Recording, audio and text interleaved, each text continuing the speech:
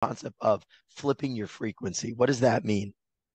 Well, I think that the truth is that we know what being in the light is. We know what it feels like to live in these frequencies, and we just have to know that when we're not there, we have the ability to literally flip into the place we want to be. We can absolutely flip from an upset into the light instantly. And we do it all the time. The people that I've worked with, we do it all the time.